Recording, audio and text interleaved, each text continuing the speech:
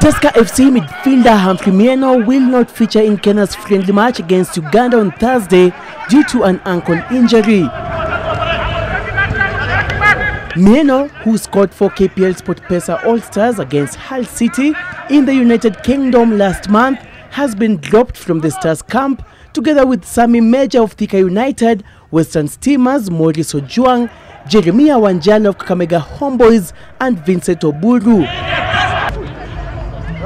Skipper Victor Wanyama leads the foreign-based players who include South Africa-based Brian Mandela, Zesco United trio of Jesse Were, Anthony Akumu and David Owino Calabar.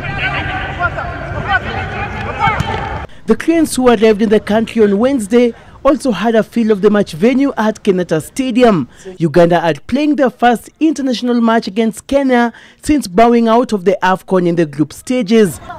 The 18-man travelling party has 6 players who featured in the continental showpiece, including skipper Hassan Waswa. We always encourage them, this is the time whereby you have to shine, give your all. And the moment we play against Kenya, these are the games that motivate players, motivate us, the Uganda national team.